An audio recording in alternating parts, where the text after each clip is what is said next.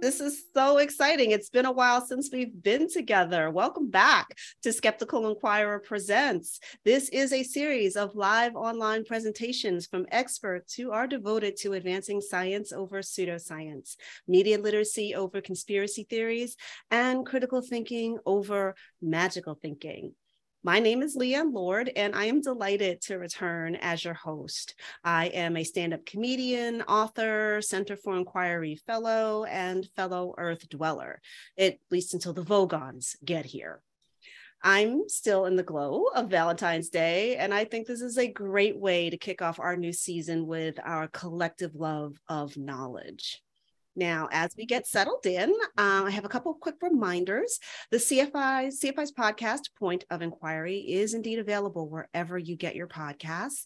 If you would like to upgrade your beach reading or spruce up your coffee table, might I suggest a subscription to Skeptical Inquirer magazine, which is, of course, available at skepticalinquirer.org. Now, if you have any questions for our guest, please type them into the Q&A at the bottom of your screen, and we will try to get to as many of them as we can. Now, tonight's presentation, Medical Myths and Superstitions, How Our Instincts Can Lead Us Astray. Our guest, Erika Engelhaupt, is the author of Gory Details, which uncovers fascinating stories about medical treatments involving all manner of bodily fluids, while exploring the concepts of disgust and magical thinking. She'll also talk about more extreme examples of delusions of infestation, in which people with no other sign of mental illness become convinced that insects have taken over their bodies. Full disclosure, not only am I squeamish about this topic, which is on brand for privileged Western culture, but I'm also, and I cannot stress this enough, extremely bug phobic. Okay, where there's a bug of any kind, I turn into one of the Daleks from Doctor Who. Exterminate, exterminate. This is a joke only some of you will get, but it's worth saying. But seriously, I broke a toe running away from a spider. I've changed hotel rooms to avoid a confrontation with a water bug. I've never seen the movies Starship Troopers, Arachnophobia, or Eight-Legged Freaks. Yes, I've got it bad, and that ain't good. So I am glad that there are people in the world like Erika who clearly have way more intestinal fortitude than I do. Erika is a freelance science writer and editor. She was the online science editor at National Geographic. Her writing has appeared in newspapers, magazines, and websites, including the Philadelphia Inquirer and NPR, two of my faves. She also loves storytelling and has appeared on stage and in podcasts such as The Story Collider. She's a former deputy managing editor at the Science News magazine and senior associate editor covering climate change at Environmental Science and Technology. Very impressive. On a more serious note, I love that we both have big cats. Mine is 20 pounds, and I'm not saying it's a contest, but my boy wins. But here with us to talk about medical myths and superstitions, how our instincts can lead us astray, please welcome to Skeptical Inquirer Presents the author of Gory Details, Erika Engelhaupt. Erika, thank you so much for joining us tonight. Thank you. This is going to be good. Thank you so much for having me. And I always love the chance to talk to an audience of people who are squeamish and afraid of bugs. Because boy, am I going to make you uncomfortable, but hopefully we're going to have some laughs and fun along the way. This is the book that we'll be talking about, Gory Details. FYI, the cover glows in the dark. So Leanne, if you have not tried that yet with your copy, highly recommended to take it into a dark bathroom at night. So with that said, I'm going to go ahead and share my screen. I've got just a little PowerPoint that will give us a few things to look at while I'm talking and talking. Let's see here. There we go. So again, our topic tonight, medical myths and superstitions, how our instincts can lead us astray. And as you might be able to guess from the kinds of things that are on the cover of my book, the instincts that I tend to refer to tend to be things like disgust. So, for example, this is just a glimpse at my bookshelf to give you an idea of some of the kinds of things that I'm interested in and the research I was doing as I wrote my book. You'll notice titles like King of Poisons, Death's Acre, Slime. This is the kind of stuff that's right up my alley. And of course, I've got a whole section on bugs over here with the infested mind. Oh, and animal cannibalism, we can't forget that. So the book has a lot of gory details about a variety of topics, including some of the medical myths and superstitions we'll talk about tonight. So these are just a few of the themes that are found in my book and that I'm particularly interested in. One is morbid curiosity, our fascination with death, obviously. Disgust, which is what we're going to be focusing on tonight. That's an emotional reaction to something that's gross, that we consider gross. And then taboos, acts or ideas that are forbidden. And then some of the other chapters that appear in my book. Leanne's favorite is a chapter on creepy crawlies, where I've got all of the stuff about my obsession with insects and our interactions with them. We know what makes something creepy crawly to us. And then gross anatomy, which is a particular chapter that I'm going to be pulling several stories from this evening. And that kind of crosses over some with the mysterious minds, which is a chapter that I have about some of our strange psychology. And of course, that gets into our relationship to gross anatomy and things that are disgusting to us.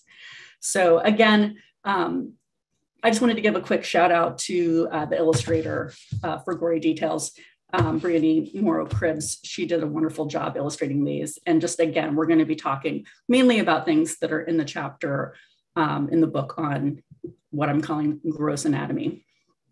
So to start off with, let's talk about disgust and magical thinking, because as Leanne said in the introduction, I'm going to kind of try to talk tonight about where some of these medical myths come from, and why we're all not just, the squeamish, but why we're all somewhat vulnerable to some of these misconceptions that we may have. Okay, so what is disgust? Disgust technically is a feeling, it's an emotion, it's a feeling of aversion towards something. Researchers who've studied disgust, like Valerie Curtis, have said that disgust is an evolved psychological system for protecting organisms from infection through disease avoidant behavior. Okay, so when something's disgusting, you avoid it, right? So things like open wounds or someone else's blood or vomit, those are things that are fairly universally considered to be disgusting. We avoid them. And the idea is that perhaps this evolved as a way of protecting ourselves. And that makes a lot of sense for things that are possibly infectious or could hurt us. Okay. Disgust has become a very powerful emotion for many of us. And, Darwin counted it as one of the 6 basic emotions. But I will give a caveat there. Even though many scientists think that disgust may be something that has evolved in humans and that we've elaborated on greatly, it also has a strong cultural element, and we can learn to be disgusted by something. Many people have pointed out, everyone pretty much universally as an adult is disgusted by poop. But babies will play with poop and have no problem with poop and will sometimes stick it in their mouth. And, it's something that we learn to be disgusted by at a young age. Also, when you look at food and our cultures around food, something that's considered completely disgusting in one culture could be a delicacy, could be a really yummy food for other people.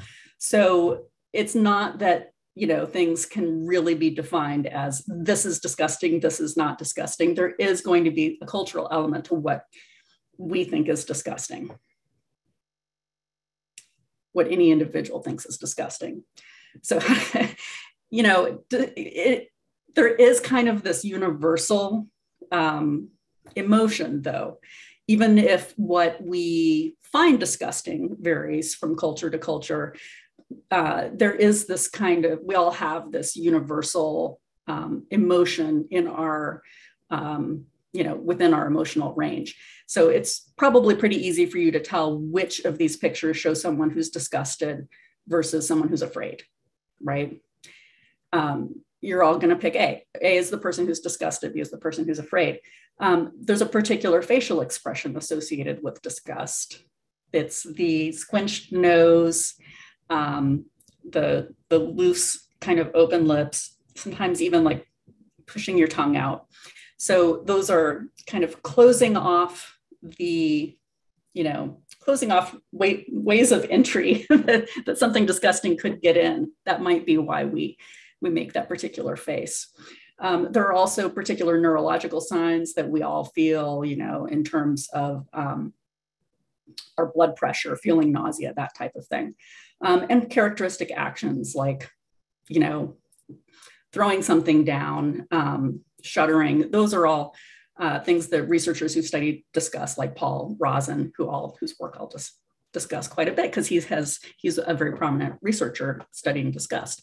Those are all things that researchers have observed. Now, what do I mean by magical thinking? That's something that I think you've talked about before in the Skeptical Inquirer series. So magical thinking is basically just a set of beliefs saying that two unrelated events or phenomena are connected and affect each other. So, you don't have to believe literally in magic like Harry Potter style in order to be subject to magical thinking. Just basically seeing a coincidence and thinking that it's cause and effect. That's magical thinking.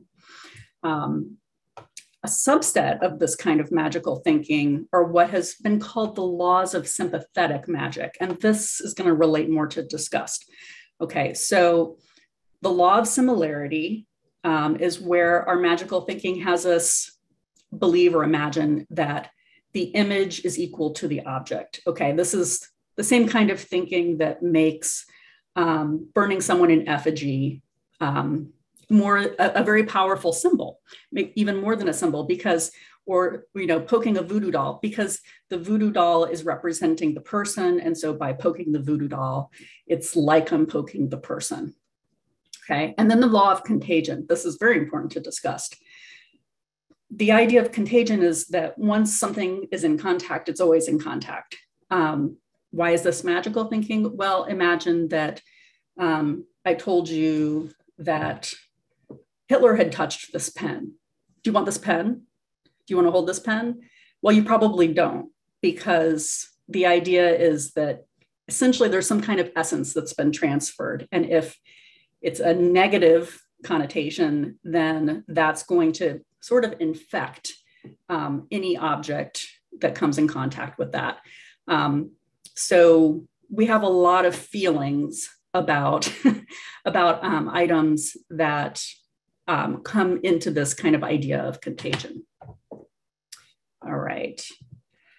So some examples specifically of how magical thinking and disgust can interact. Okay, so for the law of similarity, and again, this is going to be citing a lot of research by Paul Rozin, University of Pennsylvania. So as he's noted, in the law of similarity, okay, so here's one example. People are reluctant to eat sugar labeled as toxic, even if they know that that label is false. Like, for example, they did an experiment where they had people put a label arbitrarily on something and then ask them if they wanted to eat it. Even if the label says non-toxic, once you've had that idea of toxic, then then there's basically sort of a contagion there.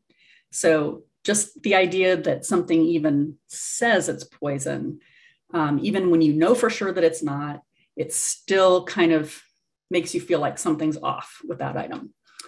A very obvious one, how many people really want to eat chocolate or fudge if it's shaped like dog poop? Not very many, even I don't, I like to think that I'm pretty hard to gross out, but even knowing 100% that it's not poop, I don't want it to be shaped like poop, okay? So that's law of similarity in action. Law of contagion, a good example for that is an experiment that Rosin did where they would have people choosing between two different kinds of juice, which one would you prefer? And if they saw that one of the types of juice was touched with a dead sterilized roach, okay, the roach is not going to hurt you, but it did touch that juice, okay. Now, obviously, people are not going to want to touch the juice that had the roach in it, right? But even with the law of contagion, even the idea of the same type of juice then becomes contaminated. So if I had apple juice and grape juice, and I put a roach in apple juice, and then I poured you a nice fresh cup of apple juice or a fresh cup of grape juice that did not touch the roach, people are still much more likely to be averse to that type of juice that they had seen touch a roach. So that's the idea of contagion. It's even though you know that something didn't touch, it's not actually contaminated, it's been contaminated in your mind. And that's the type of magical thinking that we're talking about.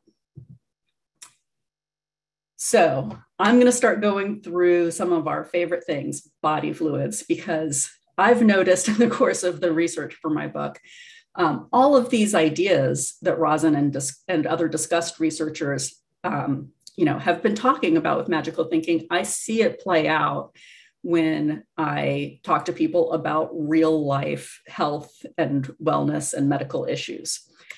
So the first one I want to talk about is sweat. I wrote an article a few years back called Fact or Fiction, Can You Really Sweat Out Toxins? I got pretty strong reaction to this from some people. I was a little surprised. So people have a lot of feelings about all of these body fluids, but when it comes to sweat, it's something that we consider gross, disgusting. We don't want to sweat, but maybe partly because we consider it gross, we like to imagine that lots of toxins are coming out of us in our sweat. And it's become a pretty popular thing for people to pay quite a bit of money to sit in something like an infrared sauna, like this photo of a woman in an IR sauna in New York City. Nothing wrong. I don't have anything against saunas. And, they may have some benefits health-wise, but the idea that's being touted in many cases is that these saunas are special in some way of helping you draw out toxins from your body through your sweat. Unfortunately, that is not really the case. But why do we think that? Why do we love to believe that? So I spoke to a researcher, and I'm going to go ahead and just read you a little bit out of the book. Okay, so this is on the idea of detox and toxins in general. Okay, so for one thing, most detox products and diet plans are pretty vague about what toxins exactly we need to rid ourselves of. Pesticides, metals, whatever makes up processed cheese, whatever they are, toxins sound nasty and we want them out. And because we can't see them, it's pretty easy to convince people that fasting or drinking something green or sweating a lot will do it. After all, if it's unpleasant, it must be good for you, right? But when you consider how toxic substances actually accumulate inside us and the body's means of getting rid of them, you'll realize that most detox plans make about as much sense for your health as a tapeworm diet. So the researcher that I spoke to started looking at what is actually in sweat And what kind of toxins might people imagine that they're sweating out? Okay, so dissolved in sweat, I'm talking about sweat produced by our eccrine glands, which is what covers most of our body. That's most of our sweat. That's when we exercise. That's the type of sweat we have. Okay. It's mostly water, more than 99% water, but you've also got a little bit of minerals, sodium, calcium. You've got a little bit of proteins, lactic acid, and urea. Urea, you're thinking. So, good, I can sweat out something gross and bad for me, urea. Well, unfortunately, sweat is a very, very minor way of getting rid of urea from your body. Urea is known for getting into your urine, and that's the main way that we excrete it. So your kidneys are responsible for helping you, filter that out, and basically that's going to pass much, 99 point something percent through your urine. But what about other stuff? So researcher Pascal Imbeau, organic pollutants. These are the kind of things that we tend to be afraid of when we say like, toxic substances in our environment. Things like pesticides and flame retardants, things that we don't want in our food, and that we might want to rid ourselves of. So he looked at how much of these chemicals could be detected in human sweat. He did a calculation based on this, finding that a typical person who does 45 minutes of high intensity exercise, sweating a lot, could sweat a total of 2 liters of sweat in a day, that's a lot of sweat, right? But all of that sweat together would contain less than 1/10 of 1 nanogram of these persistent organic pollutants. So putting that in perspective, the amount in your sweat is 0.02% of what you ingest every day on a typical diet. So in other words, there's literally no way that you could sweat enough to get rid of 1% of the tiny amount of persistent organic pollutants that you are likely to eat in your food that day. So it's a terrible way of getting rid of these pollutants. And yet people really, I think because of our feeling of disgust and our intuitive sense that if it's gross, then it must contain something bad. And then we transfer this idea of toxins to it. And it's very appealing to think that we can turn this kind of gross body fluid into something that's purifying us, that's getting rid of all of these toxins. That can be kind of dangerous. For one thing, there have been people who have gone too far with these kind of sweat therapies. There was a woman who unfortunately died in a sweat lodge in a detoxification treatment where they plastered her with mud, put her in plastic, wrapped her in plastic and so forth. And after hours of that, she died of extreme overheating in an effort to rid herself of these toxins. You also see this kind of idea crop up some with the Church of Scientology, where there is an emphasis also on spending a lot of time in saunas and sweating, and again, as a way of purifying the body. After 9/11, there was even a Church of Scientology sponsored center for workers who had been exposed to pollutants in 9/11 to go and do these kind of therapies to supposedly rid themselves of these chemicals. Now, nothing wrong with sweating. I'm all for exercise. But the idea that you're going to rely on something like this to maintain your health is a dangerous idea. So I'm just going to put that out there and say, when I wrote this story, I had some backlash, and I did have one person on Twitter suggest that I should have toxins poured down my throat for disparaging, this idea of sweating out toxins because it's so clear that it's good for you. So that's what I'm going to say about sweat for now. Let's move on and talk a little bit about blood. So bloodletting, still happening. You may think of it as a very oldie-timey thing. There's a medieval picture, image of bloodletting up here, but it actually is something that still happens to some extent in different parts of the world. A lot of people still believe in this idea, again, of that if there's something bad in the blood, then you've got to get rid of the blood. Okay, it's an appealing idea to humans for for whatever reason. So this video, this is a still from a video of a mosque in India where near the mosque, there's a bloodletting practitioner who's set up. Let's see, I'm gonna read you just a little section of the book about this. So, in the shadow of one of India's largest mosques, the gutters run red with blood. The method is precise. First, professional bloodletters wrap patients' arms and legs with straps as tourniquets to control the blood flow. Next, they use razor blades to make tiny pricks in the hands and feet. Blood trickles into a concrete trough stained red with the day's work. Meanwhile, the bleeding people look pretty happy. They've come to be cured of everything from arthritis to cancer and pay for the service. Why hasn't the bloodletting business, which doctors today would classify as quackery, dried up? Simple. It's been marketed as a miracle health panacea.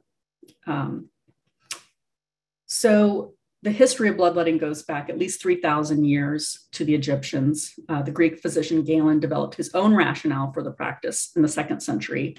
His idea, which is not correct, is that the liver was responsible for making blood and sometimes produced too much blood and that you had to let it off in order to put the body back in equilibrium. That idea of equilibrium has come up again and again through the years, and the idea of contamination.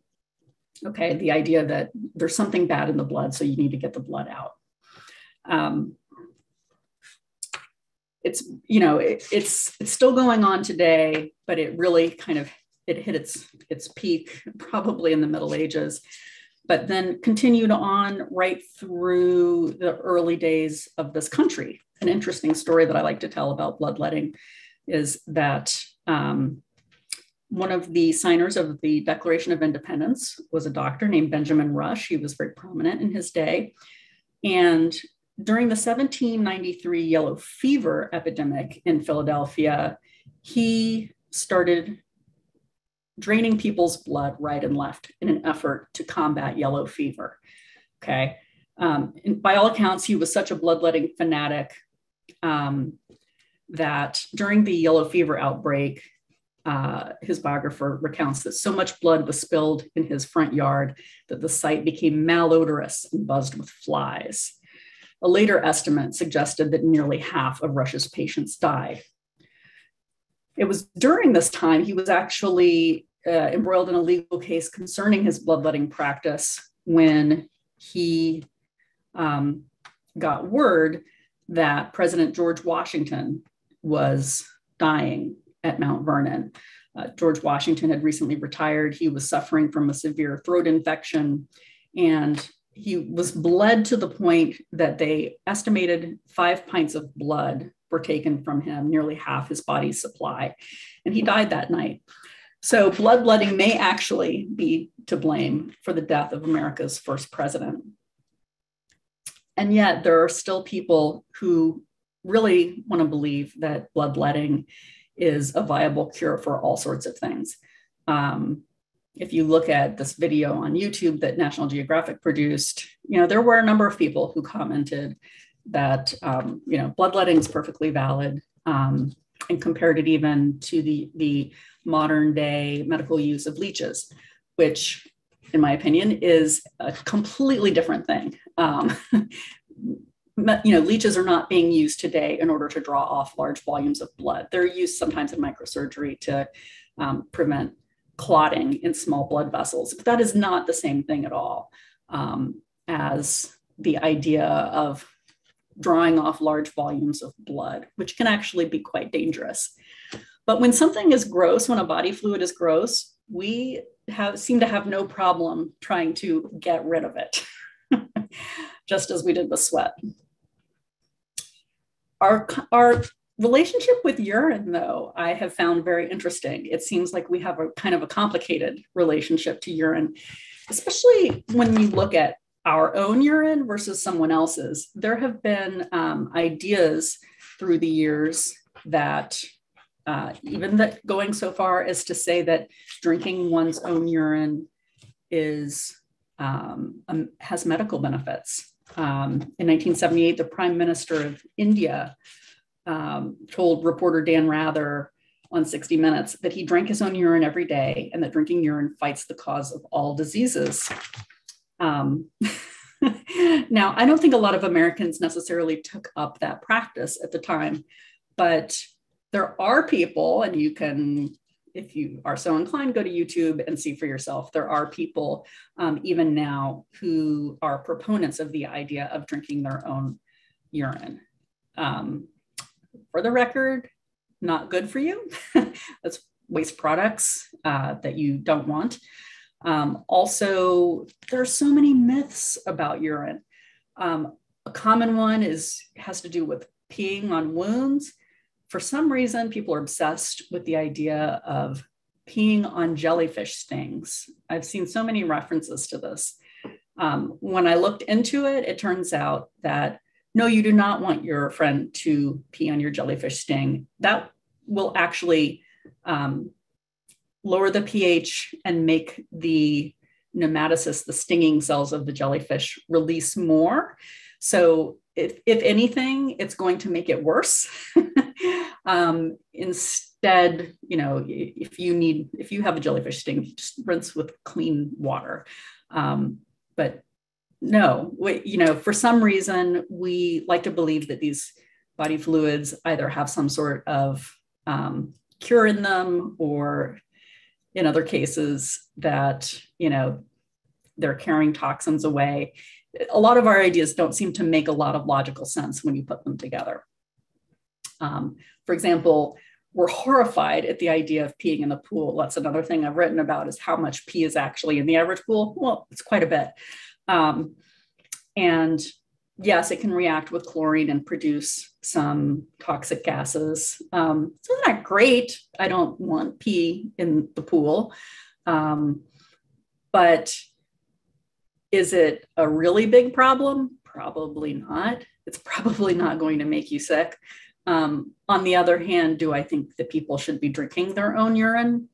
No, do not do that. And if you are, for some reason, finding yourself stranded on a desert island or without water, no, you can't drink your own urine and survive on that. It's basically like drinking seawater. It will not hydrate you. And that's not a good idea. People seem to have this idea that peeing on a wound, however, is a good idea. And that comes from the idea, and I've heard this repeated a lot, people believe that urine is sterile. Now, I don't know why people would be horrified to touch someone else's pee on a public toilet seat, but yet, if it's our own urine, we seem perfectly fine with the idea of drinking it or peeing on our own wounds, or having a loved one because we love that person, then they're not gross. And so then they're allowed to pee on our wounds. Okay, urine is not sterile. Nothing about our bodies is sterile. There's a normal flora of bacteria that lives in our bladders. And yes, you don't want too many. You can have bladder infection with too many bacteria or the wrong kinds of bacteria. But It does not therefore follow that the normal state of urine is to be sterile or for our bladders to contain no bacteria. That is not the case. So, kind of similarly to how I said, we have different feelings about the disgustingness of urine, whether it comes from us versus someone else, and whether that other person is unrelated or, if it's a friend or someone we love, it's less gross than if it's from a stranger. Okay, that kind of relates back to that idea of magical thinking. The similarity and the objects transferring qualities from one thing to another. So if if bodily fluid comes out of a good person that we like, it's one thing. If it comes out of, if it was Hitler's pee, I can't even imagine. It would be the worst thing in the world, right? But even a stranger's bodily fluids are considered more disgusting than those of our own family members, and certainly more so than our own. The same kind of thing holds true for saliva. I don't know if you've ever had this experience, but I don't love when people's dogs try to lick my face. I find that kind of gross. And I've had people say to me, "Oh, don't worry about it. His mouth is cleaner than yours." Dogs' mouths are very, very clean. No, dogs' mouths are just full of bacteria, just like ours are. And when you're talking about different species, we have different bacteria, and no, you don't want dog bacteria in your mouth. Same thing with cats. Okay.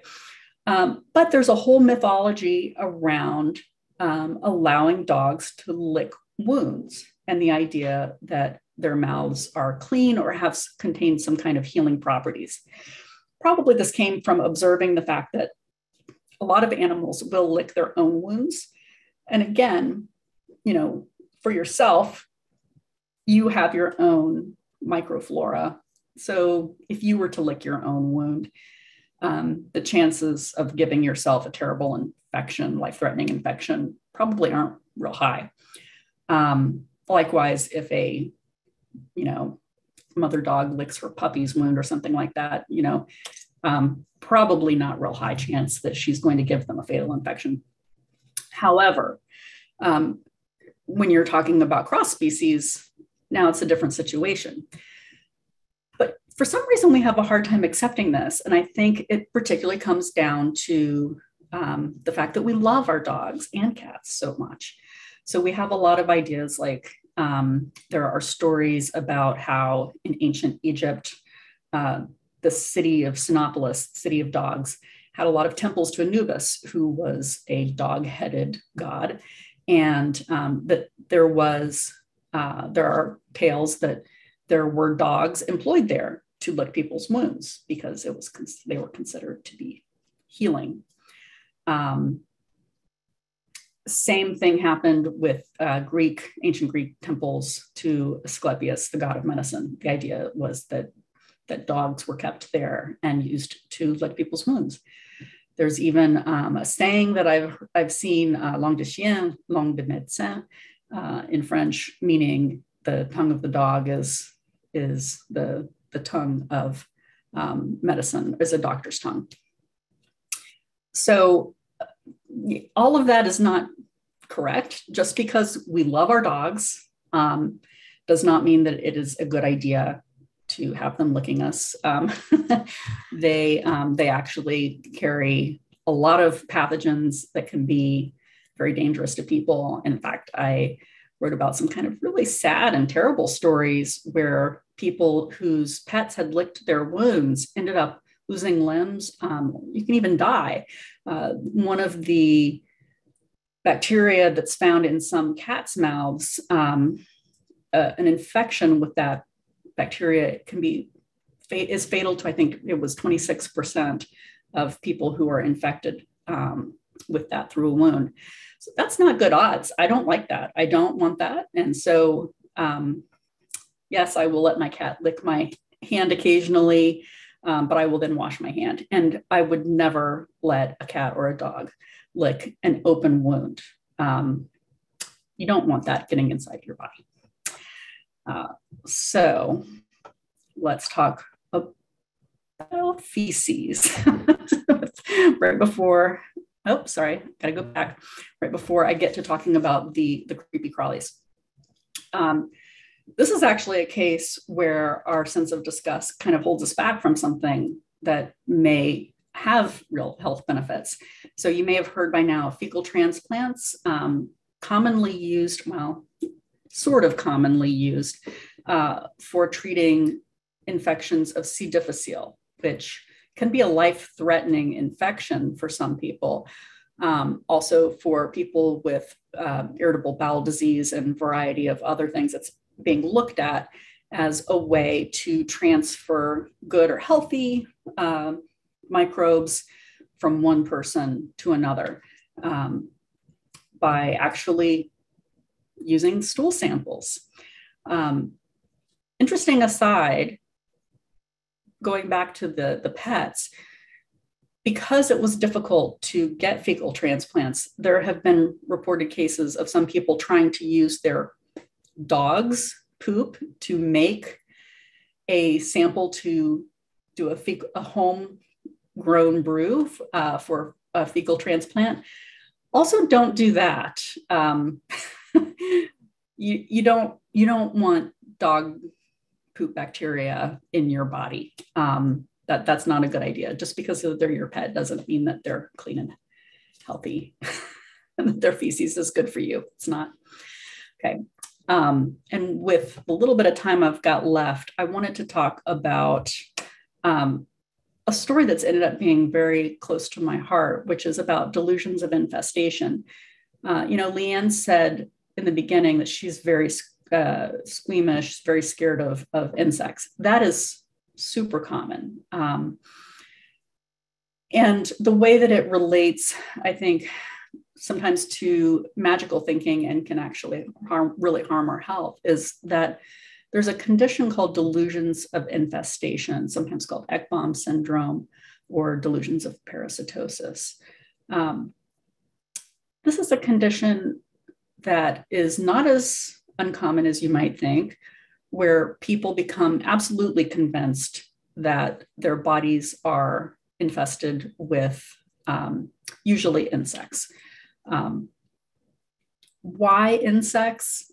I think it goes back to that very kind of basic fear and disgust that a lot of us feel. And, here I'm talking about Westerners. We didn't grow up eating any insects. We grew up, really loathing them and learning from an early age that they're gross and disgusting and scary.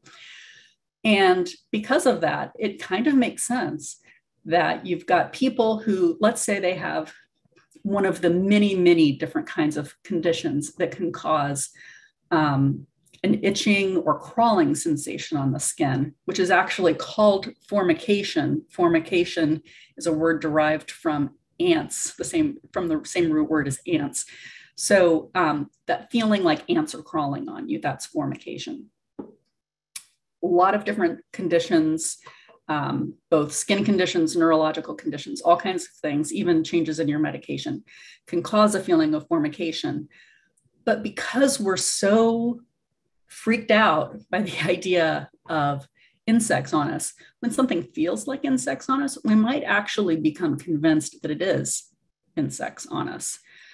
This is a photo of me sitting at a microscope at the University of Georgia, where I visited researchers who are entomologists who encounter people frequently who have delusions of infestation and are coming to them begging to have the insects diagnosed so that they can stop them. And this puts entomologists in a really difficult position, because if they don't find any insects on the person, and which, by the way, there are, head lice body lice are something that can be a parasite on humans. And then there are scabies that can be in our skin. Both of those are fairly easy to diagnose as as real parasites or infestations that are on people. If a person doesn't have those, then the entomologist is in a difficult position of telling them that the insects are not there. And it can become pretty quickly something that people are so convinced of that you'll see this delusion set in, even in people who have no other history of mental illness. And I've really seen some very sad cases, even doctors and nurses, people who are who you would not imagine to be delusional, but disgust is a very powerful emotion. Keep that in mind, and it can really drive our behavior and really be a driving force in what we believe about our health. So with that, I'm going to make a pitch for why we should embrace the gross. And it doesn't mean that we shouldn't feel disgust. I think it's perfectly natural and normal to feel disgust about a lot of things.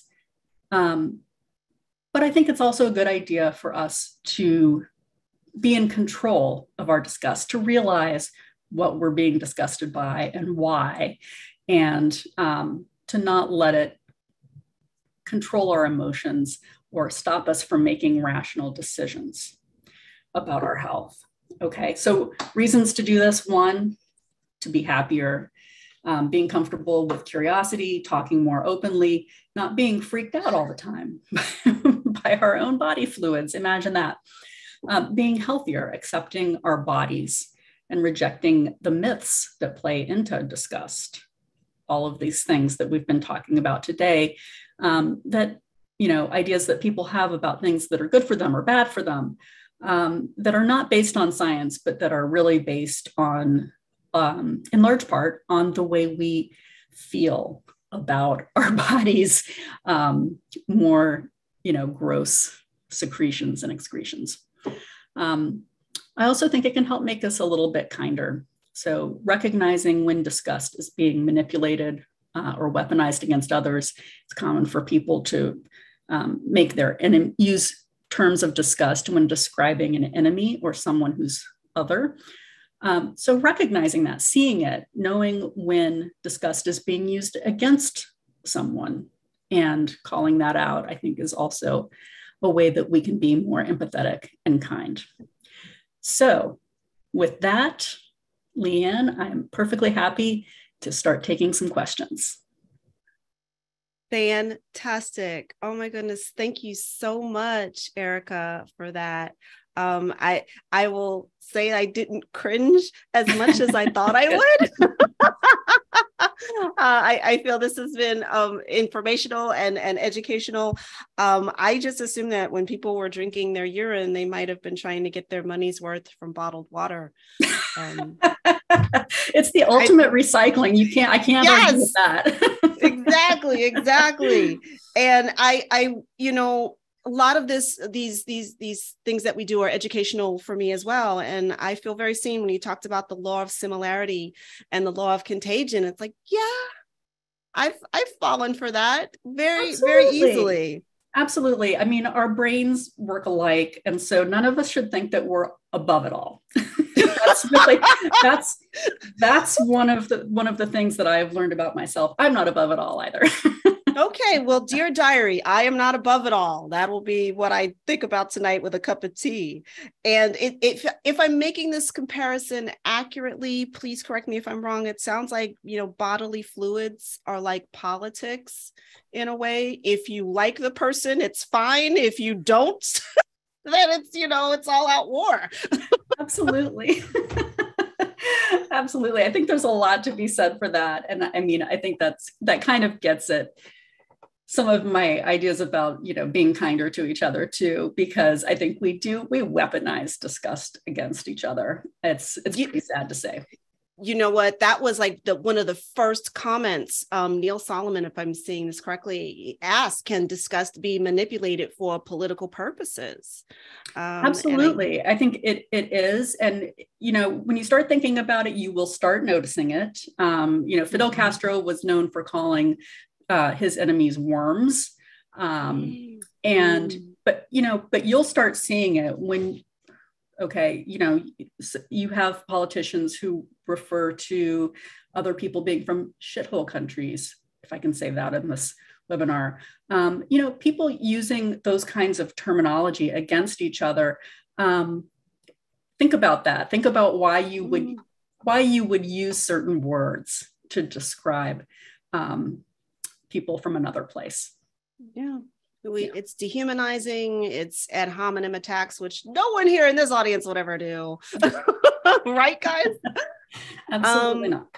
But you said that you wrote an article about sweat, and were maybe surprised about how many people had opinions about that. I'm seeing this in the questions here. I did not know that people would die on the hill of urine.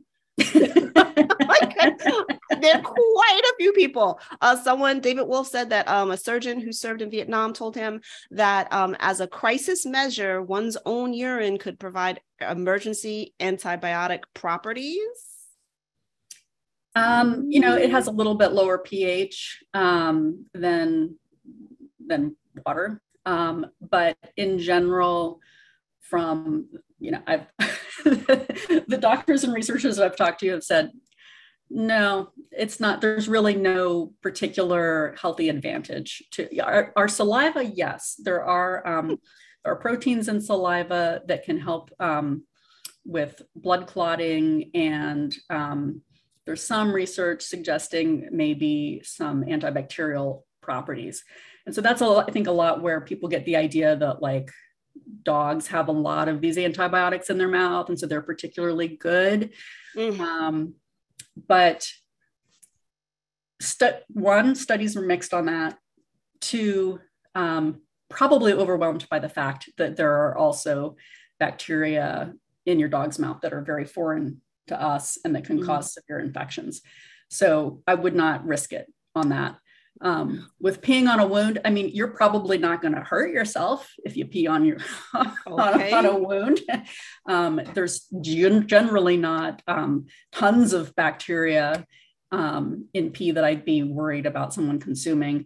But the idea that it has like magical kind of health benefits, not really. I would think if water with some waste products in it. No. I would think if I could pee on my own wound, that means yoga class has been very successful for me, because that's a lot of contorting. Yeah, I mean, depending on where the wound is. Exactly. If it's not on my ankle, down your ankle. Yeah, exactly. I mean, this is really more of a conversation for men anyway. But yeah, I bet.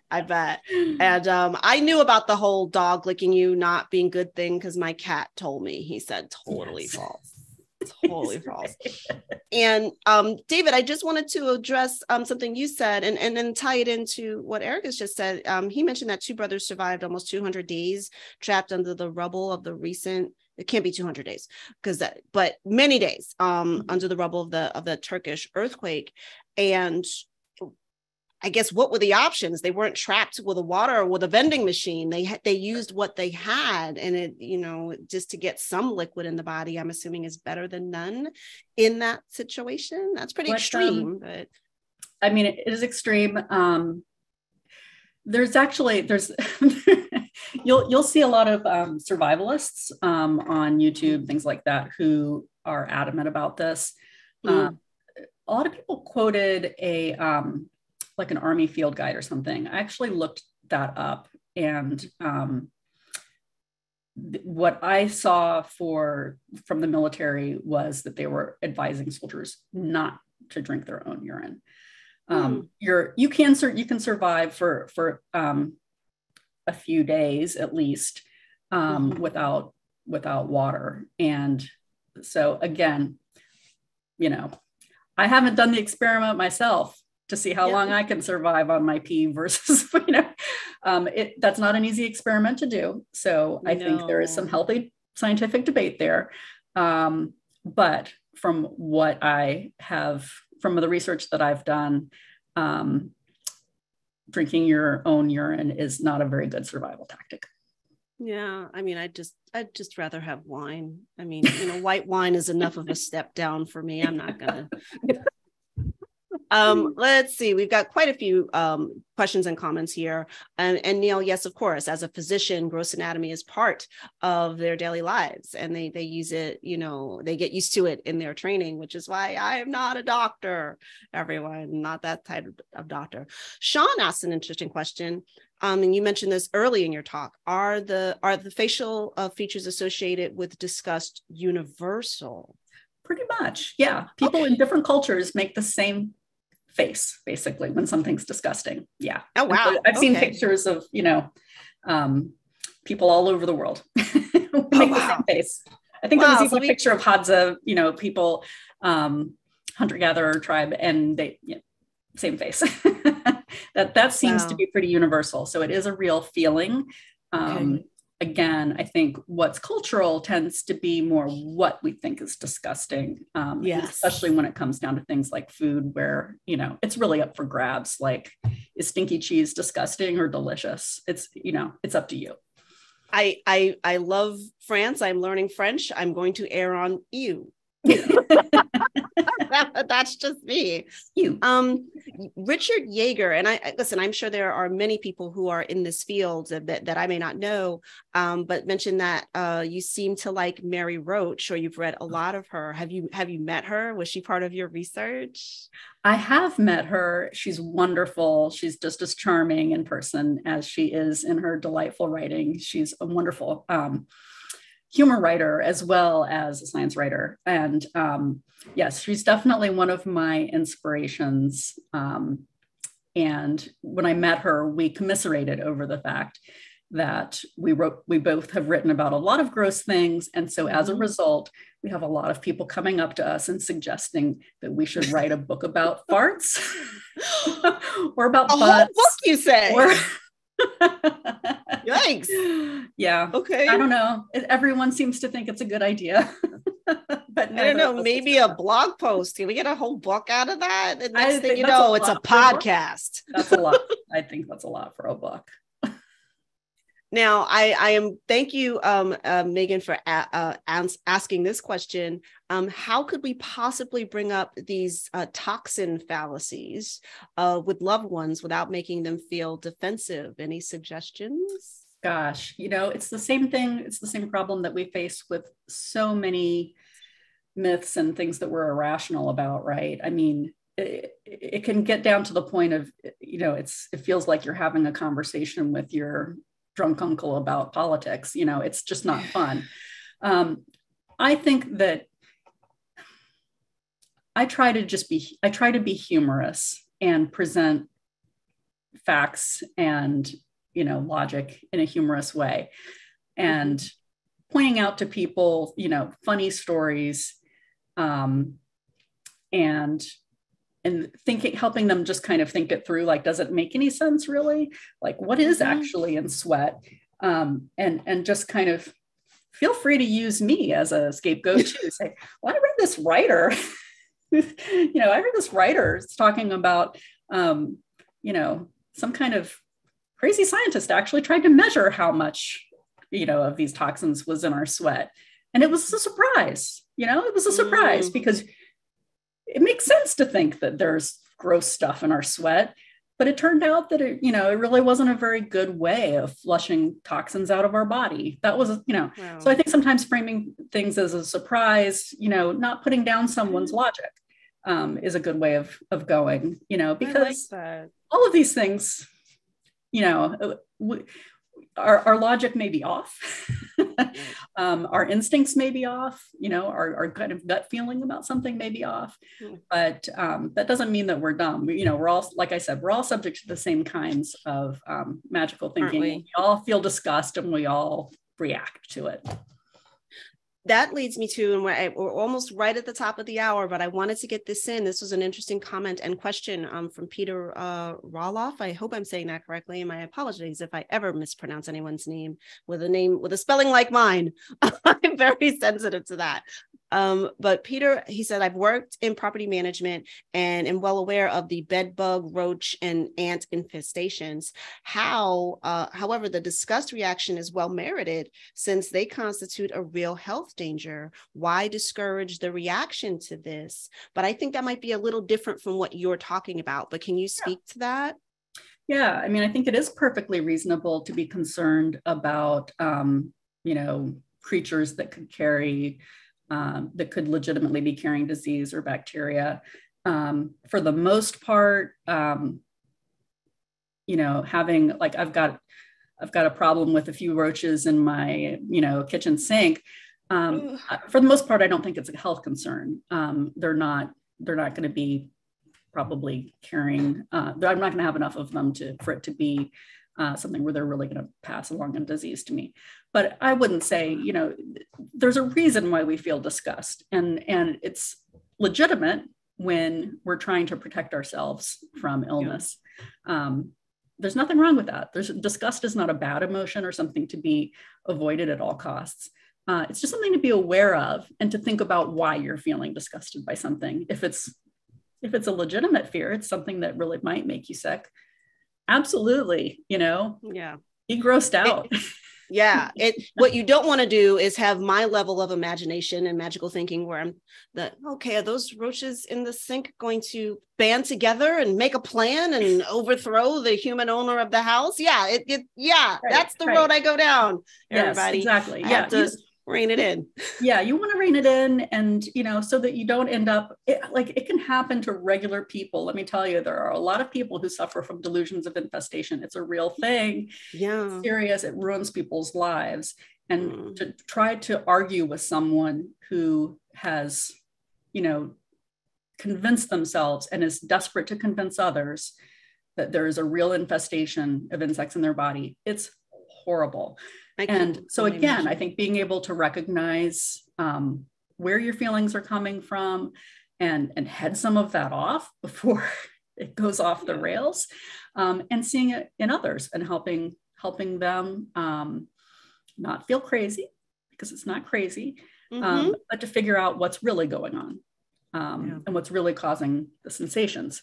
That's a great thing. And if anything that I said can help one person recognize a sign like that in someone else and offer a helping hand, I'll feel like I've done my job.